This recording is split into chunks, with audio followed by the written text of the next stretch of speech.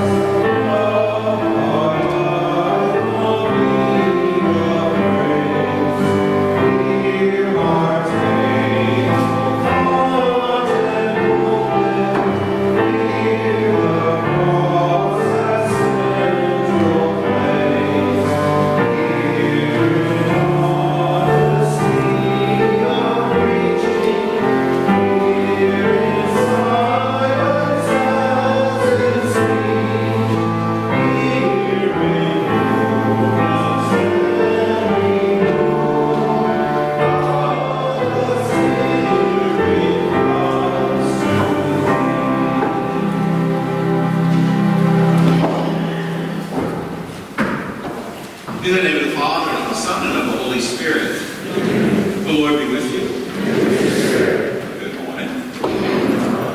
We gather on this fall morning, we gather mindful that our prayer be that of Bartimaeus in the gospel today. Jesus, Son of David, have mercy on us. Truth be told, we all are in need of God's mercy because we all sin. So we pause now asking God to open our hearts to his mercy as we acknowledge our sinfulness and seek his forgiveness. Lord Jesus, you came to heal the contrite of heart. Lord, have mercy. Lord, have mercy. Christ Jesus, you came to call sinners. Christ, have mercy. Christ, have mercy. Lord Jesus, you are seated at the right hand of the Father to intercede for us. Lord, have mercy. Lord, have mercy. And may Almighty God have mercy on us, forgive us our sins, and bring us to everlasting life.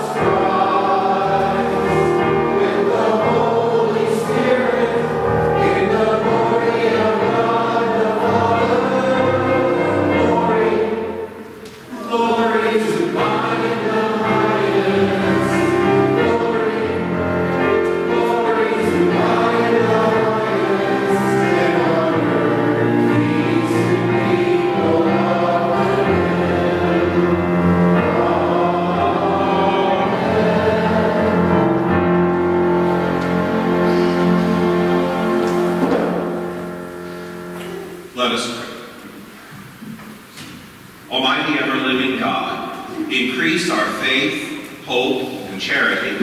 Make us love what you command so that we may merit what you promise. Through our Lord Jesus Christ, your Son, who lives and reigns with you in the unity of the Holy Spirit, God forever and ever.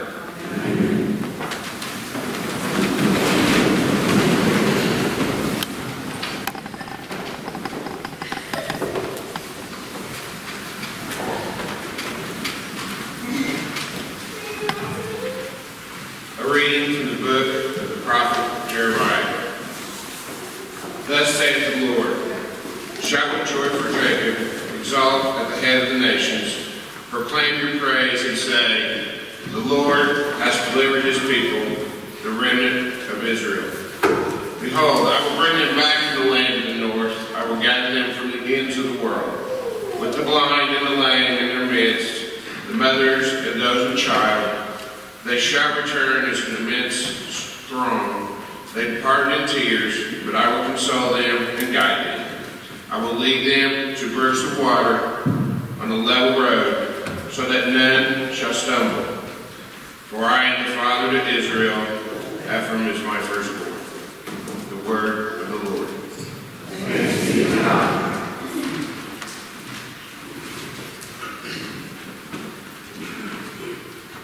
Our psalm is number 69 in the red chapter. Number 69. Thank you.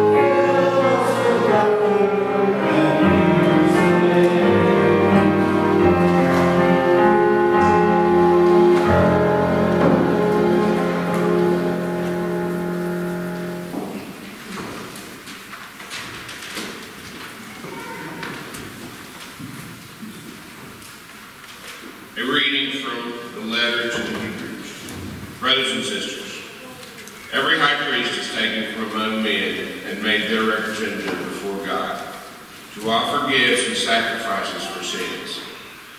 He is able to deal patiently with the ignorant and the erring, for he himself is beset by weakness. And so, for this reason, we must make sin offerings for himself as well as for the people.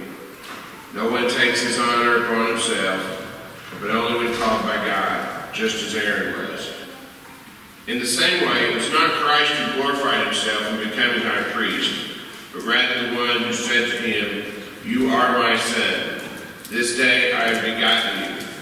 Just as he says in another place, "You are a priest forever, according to the order of Melchizedek." The word of the Lord.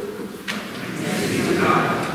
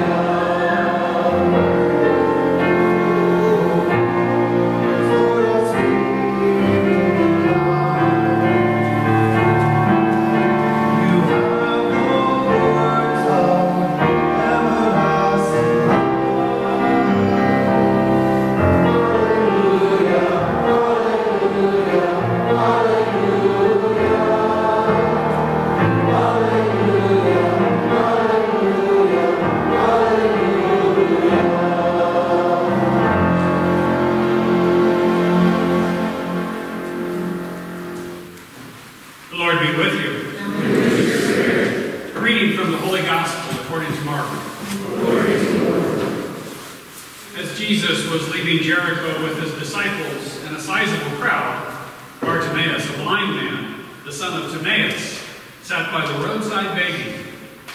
On hearing that it was Jesus of Nazareth, he began to cry out and say, "Jesus, Son of David, have pity on me." And many rebuked him, telling him to be silent.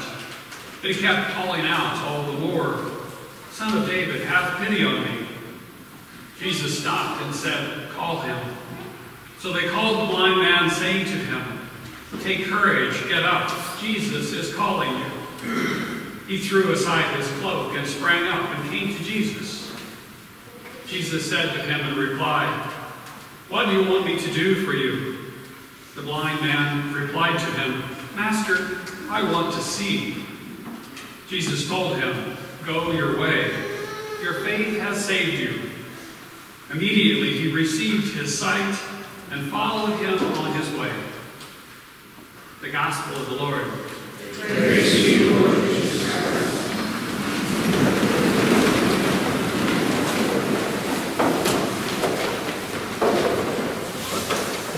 Many times in our prayer and scripture we hear about the priest Melchizedek. We heard about him. He was referenced today in the reading from Hebrews.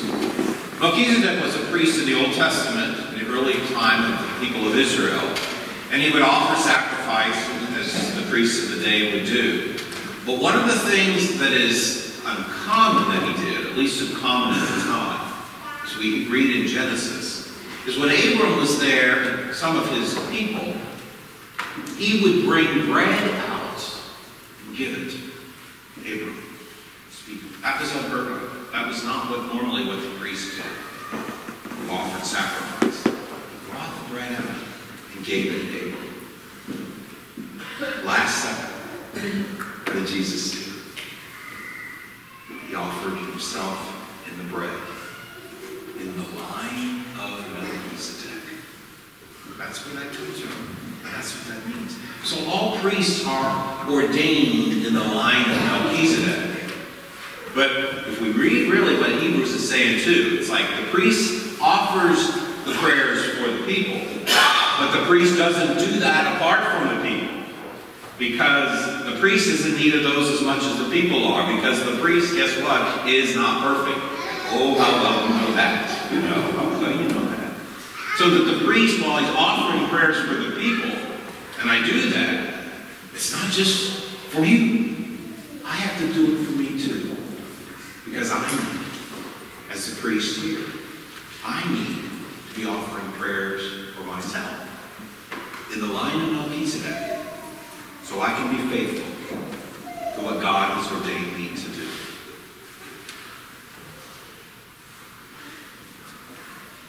What is it you want me to do? Simple question Jesus asked Bartimaeus in the gospel. What is it you want me to do? And he says, being a blind man, I want to see. And we say, no kidding. Oh, that just makes sense. But it's to see more than just visibly see. What if we asked, Jesus asked us, what is it you want me to do? Oh, we have a long laundry list of things we'd like Jesus to do. But maybe if we started out with the same request that Bartimaeus did, a lot of the other things on our list would go away. Lord, help me to see. Because even though we may have 20/20 vision, or with the help of these spectacles, have 20/20 vision, we don't always see through the eyes of faith. We're more content and sometimes happy to see through the eyes of the world, but sometimes is not seeing through the eyes of faith. And it's when we do that that we can become blinded. When our hearts can be hardened. When we really need Jesus to heal us. And that's what he does. He heals us. And in a world today that sees things, everything in black and white, yes or no, good or bad, red or blue, a divided world that can be so angry, be so uncivil, be so nasty. We all need to ask God to help us to see through the eyes of faith. And that's why we come here. That's why this is so important. Because that stuff out there is not part of the gospel so many times. And we need to come here to be refreshed, to be renewed by the message of hope that comes to us from the gospel, that comes to us from the faith, that we all are celebrating here in the line of Melchizedek when we offer this Eucharist. And it helps us see. Helps us see through the sin of the world. Through that stuff that can be so enticing, so alluring, but leads us so much into darkness that we don't know it until we're there. Lord, help us to see your way in the world. Help us to see you in the world. Help us to know you are with us. You are near us. And as the pastor here, I'm going to tell you a couple ways you help me see God. Look at the collection in the parish center. The collection of toys and activities we have collected over these last weeks for the Afghan children at Camp Atterbury. Already a load has been taken up. Loads are starting to form again. When we see that, do we see division? Do we see anger? Do we see malice and nastiness? What do we see? We see God. That's how God shows himself to us in things like that. We see God. That's the vision we need to have clear. You know, the Missalettes, something as simple as the Missalettes, the books, the Word and Eucharist books we're going to be using starting here the first Sunday of Advent, you've already paid for them. After 2 weeks, they're paid for. Now, if you want to continue to make a contribution to that, because you want your your name in honor or memory of somebody in the book, we will do that. We will do that. But no, but there again, that simple little request that's going to help us pray well, pray better in our time together, it's taken care of. It's taken care of. Now, when we hear that, do we hear division? Do we hear anger? Do we hear maliciousness? No. We hear God. We see God. Just like we hear God coming out of the cry room right now. But that's what it is, you know. This Respect Life Month, that's what we come here for. That's why we need to come here. So we don't forget. Because we can get so sucked into all that stuff out there, we forget who we are and what God is calling us to be as His people. Lord, I want to see. Help me to see. And you know, even in the United Catholic Appeal, we've been talking about it. I don't know if you got your goodies, but I did. And we'll get them if you didn't. You know, with the brochure that explains it and the intention card that we'll be collecting in a couple of weeks. You know, if you think about that, any kind of sacrifice we make to give to that, we know it goes to support the ongoing religious education in the diocese, whether it's in our schools or in our faith formation program. Emiliano was up here last week. Thank us, because it goes to help the support, ongoing support of the seminarians. Mother Sheets is here. It goes to support the retired priests.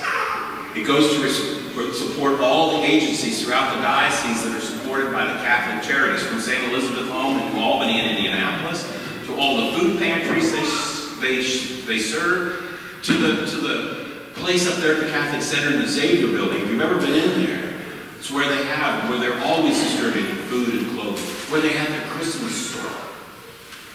All of that is supported from the United Catholic Appeal.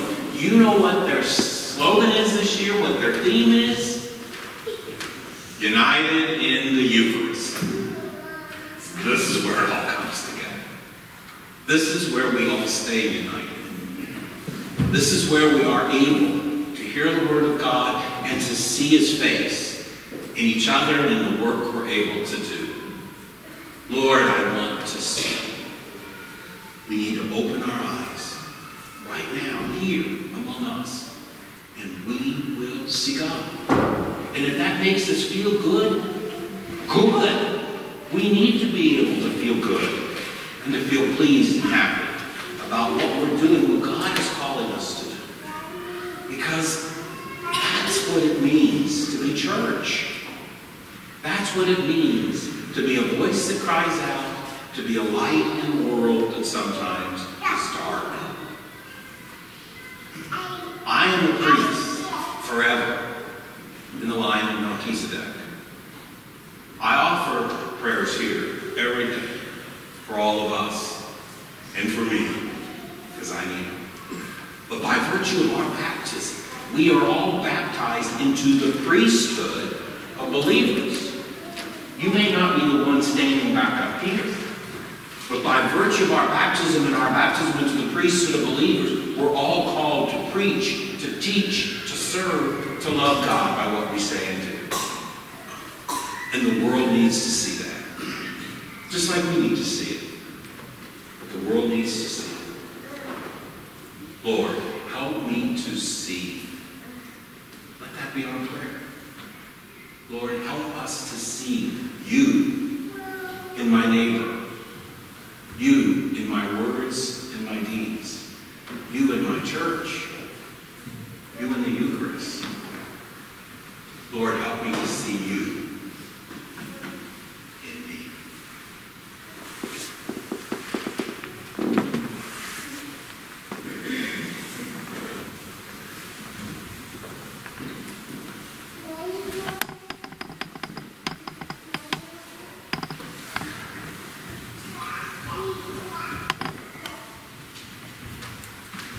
Let us humbly but proudly profess what we believe.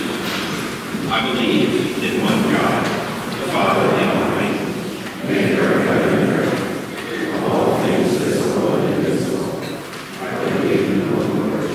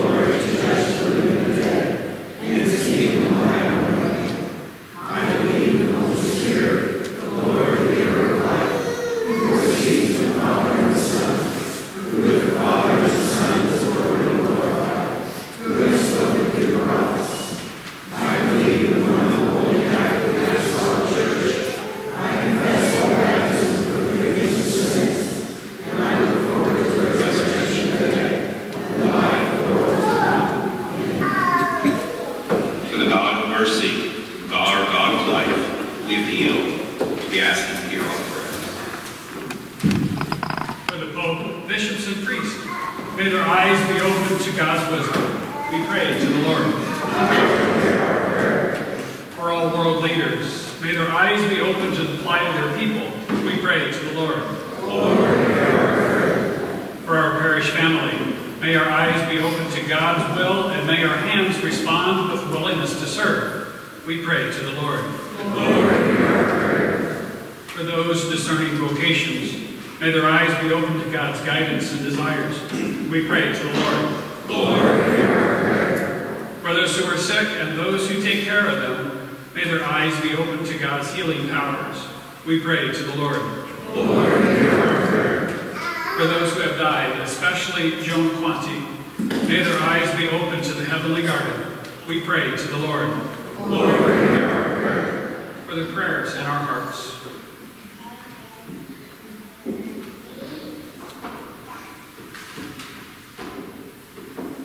We pray to the Lord. Good and loving God, source of all of our blessings, help us always to appreciate your goodness in our lives. Help us to see your hand in all that we say and do. This we pray through Christ.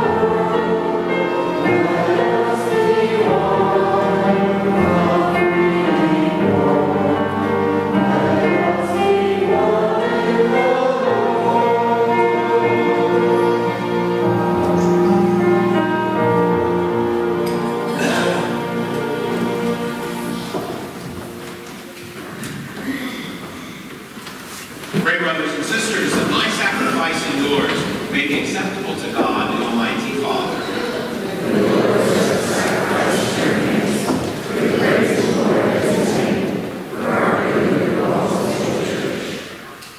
Look, we pray, O Lord, on the offering we make to your majesty, that whatever is done by us in your service may be directed above all to your glory. This we pray through Christ our Lord. Amen. The Lord be with you.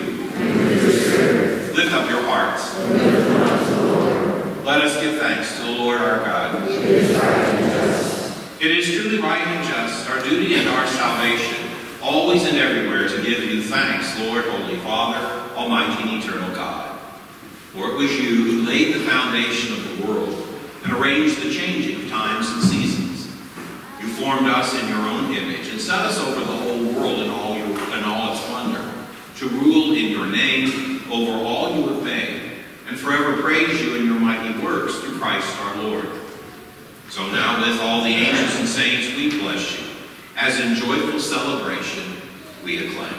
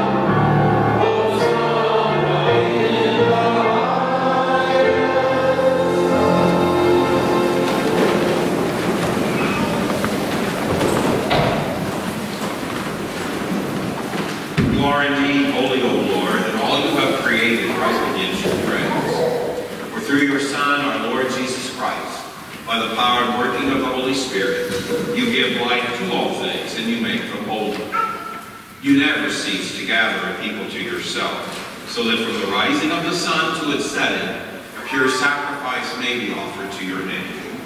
Therefore, O Lord, we humbly implore you, by the same Spirit, graciously make holy these gifts we have brought to you for consecration, that they may become the body and blood of your Son, our Lord Jesus Christ, at whose command we celebrate these mysteries. For on the night he was betrayed, Jesus himself took bread. Giving you thanks, he said the blessing, broke the bread, and gave it to his disciples, saying, "Take this, all of you, and eat of it, for this is my body, which will be given up for you."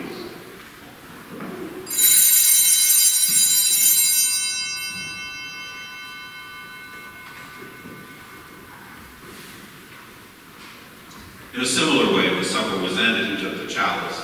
Giving you thanks, he said the blessing and gave it to his disciples, saying, "Take this, all of you, and drink from it. For this is the chalice of my blood, the blood of the new and eternal covenant, which will be poured out for you and for many for the forgiveness of sins. Do this in memory of me."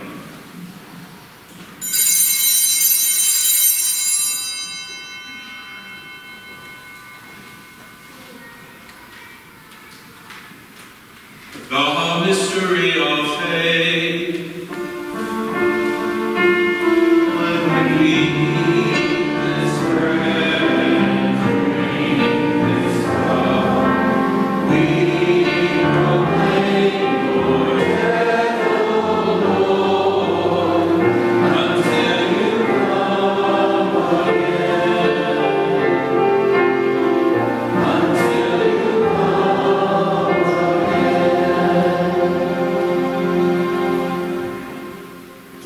Therefore, O Lord, as we celebrate the memorial of the saving passion of your Son, his wondrous resurrection and ascension into heaven, as we look forward to his second coming, we offer you in thanksgiving this holy and living sacrifice.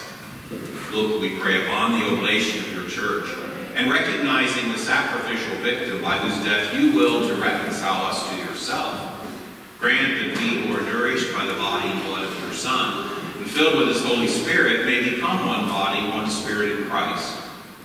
May he make of us an eternal offering to you, so that we may obtain an inheritance with your elect, especially with the most blessed Virgin Mary, Mother of God, with blessed Joseph, her spouse, the blessed apostles and glorious martyrs, St. Ambrose, and all the saints, on whose constant intercession in your presence we rely for unfailing help. May this sacrifice of our reconciliation, we pray, O Lord, advance the peace and salvation of all the world. Be pleased to confirm in faith and charity your pilgrim church on earth, with your servant Francis, our Pope, Charles, our Bishop, the order of bishops, the clergy, and the entire people you have gained for your own. Listen graciously to the prayers of this family, whom you have summoned before you. In your compassion, O merciful Father, gather to yourself all your children scattered throughout the world. To our departed brothers and sisters, to all who are pleasing to you with their passing from this life, give kind admittance to your kingdom. There we hope to enjoy forever the fullness of your glory, through Christ our Lord, whom you bestow on the world all that is good. Through him and with him and in him, O God, Almighty Father, Father, in the unity of the Holy Spirit, all glory and honor is yours forever and ever.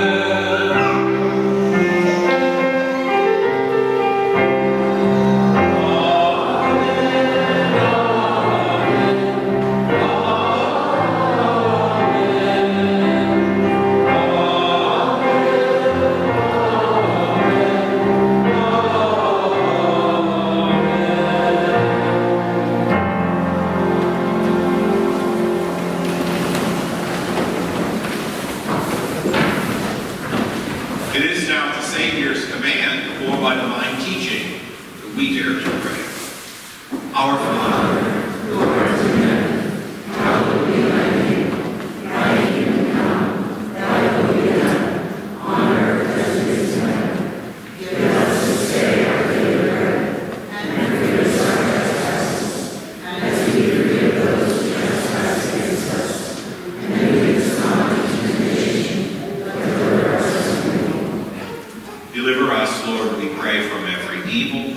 Graciously grant peace in our days, that by the help of your mercy we may be always free from sin, safe from all distress, as we await the blessed hope, the coming of our Savior, Jesus Christ.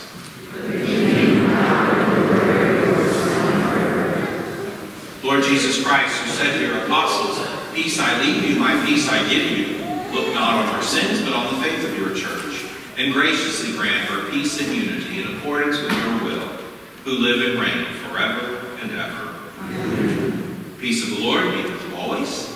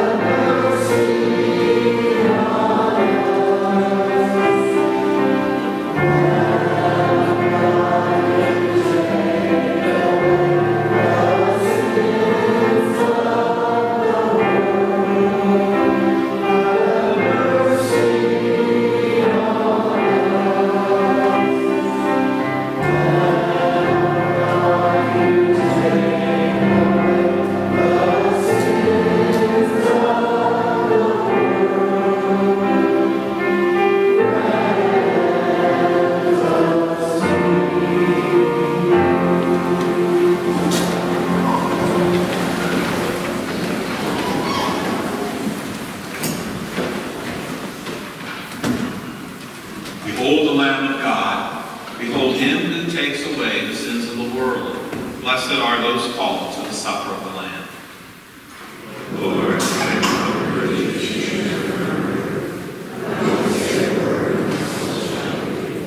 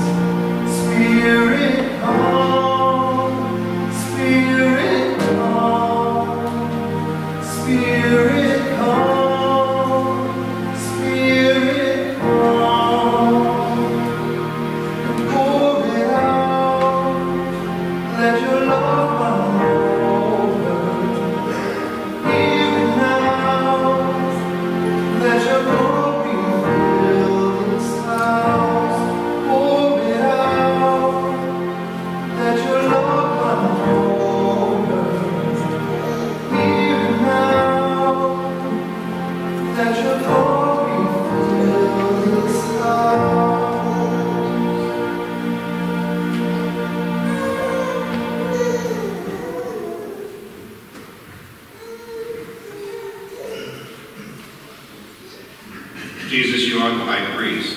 Thank you for giving us your saving body and blood in the Eucharist.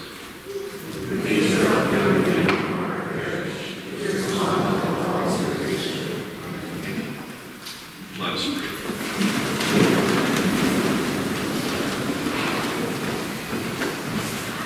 May this sacrament, O Lord, we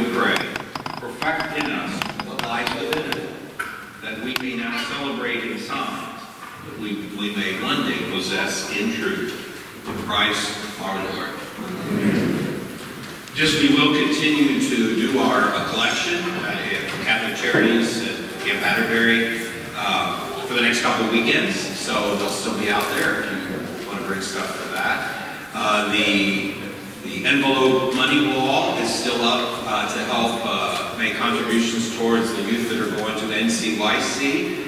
Over half the envelopes are gone, but we encourage you to take one and just return it with the amount on the envelope, and it goes to help offset the costs for NCYC. Also, next week on November 1st, which is the Feast of All Saints Day, typically a holy day of obligation. The obligation is lifted that day because it falls on a Monday, but I will have Mass on November 1st at 8:45 with the school kids and anyone else, and then I'll also have Mass that evening at 5:30, okay, for All Saints Day.